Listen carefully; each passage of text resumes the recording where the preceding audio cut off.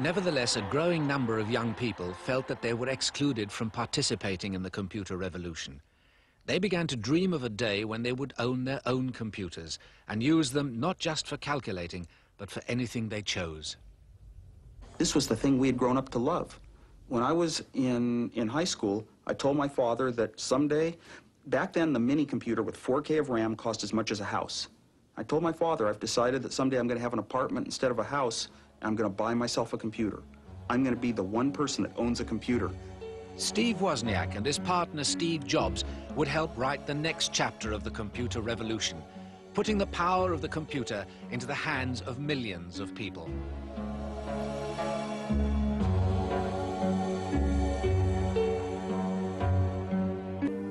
The key to making computers easy to use lay in the way children learned. By observing children growing up, psychologists have seen that at different stages, children perceive the world in quite different ways. Very young children explore the world through touch, reaching and grabbing objects. For children of 5 or 6, the visual mentality is more important. The Swiss psychologist Jean Piaget had shown just how strong it was in a series of classic experiments. Well, Dr. Inhelder here is filling one glass with milk. Then she's asking the child to fill his with exactly the same amount as she has in hers. For children like this 5-year-old, the visual mentality is so dominant that they may be led into error. Here, the child has to decide whether 2 glasses have the same amount of milk in them.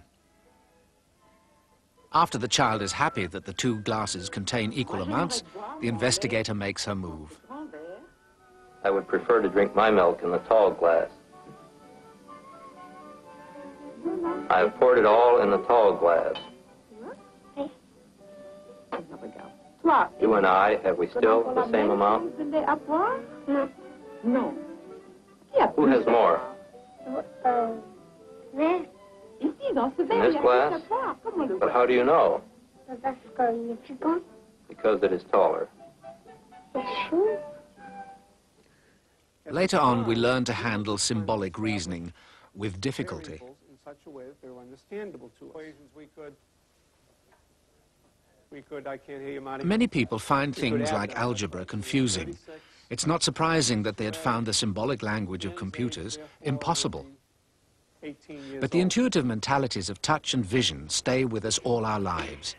We are all expert at seeing something, reaching out and grabbing it. The Xerox scientists realized that this was the key to making computers easy to use.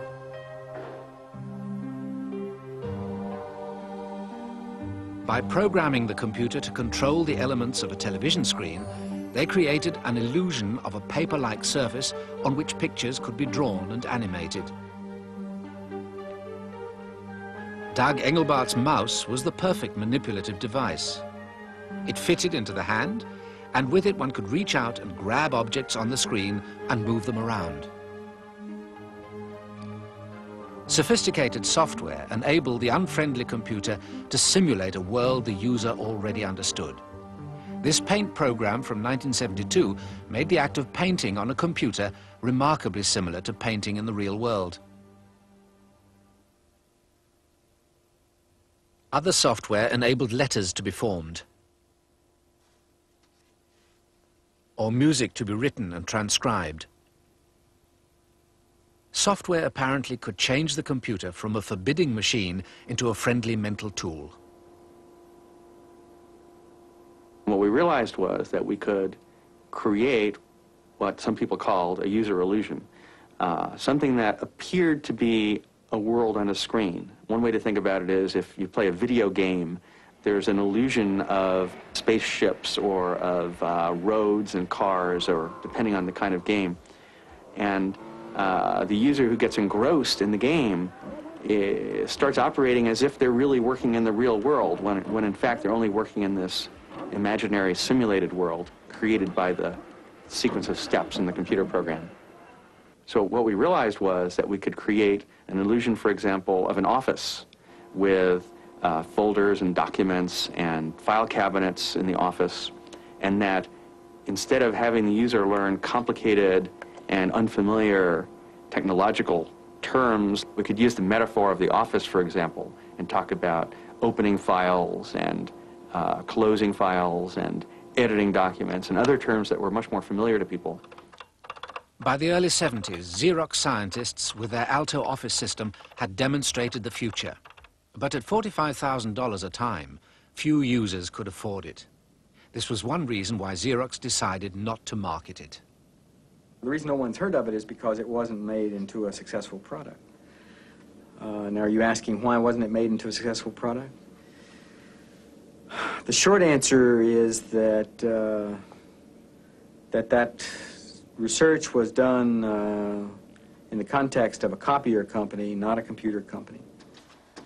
And when it came down to it, this copier company was not ready to launch headlong into the personal computer revolution. By itself, the brilliant work of Xerox PARC wasn't enough to change the world of computing. Before the computer would become commonplace, it had to become smaller and cheaper. A few miles from Xerox PARC in Silicon Valley, the electronics capital of the world, a revolution was underway. Each year, engineers vied with each other to stuff more and more electronic circuitry onto tiny wafers of silicon.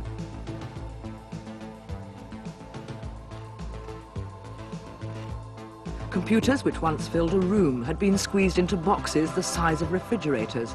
And in 1970, the silicon wizards had gone a step further, putting the main circuitry of a computer on a chip which could be mass-produced.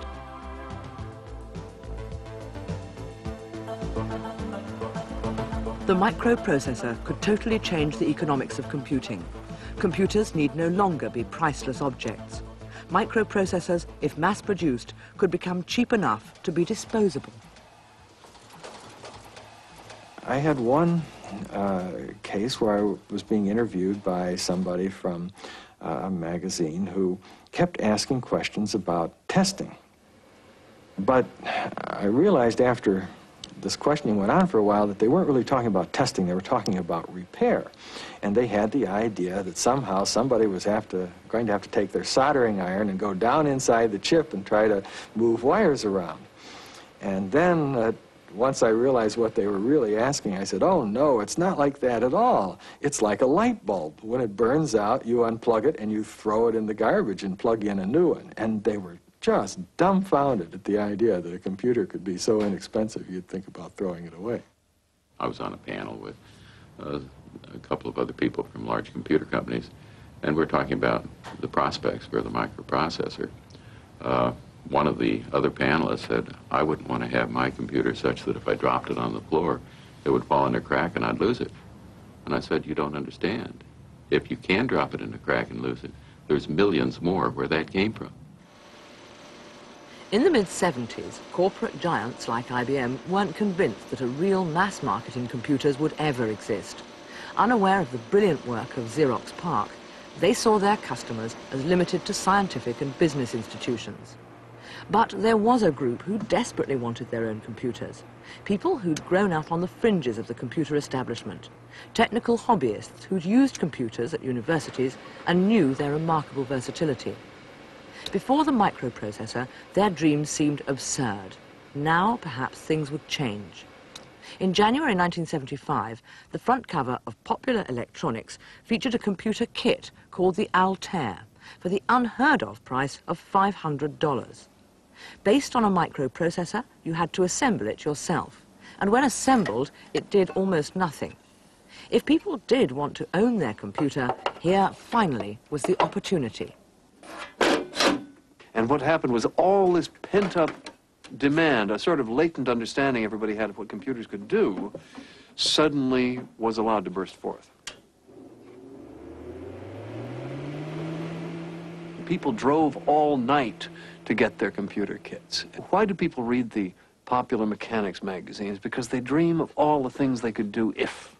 And suddenly here was a new if. If only I had this computer, I could keep track of everything, I could learn everything, I could be creative in every possible way. And so it began.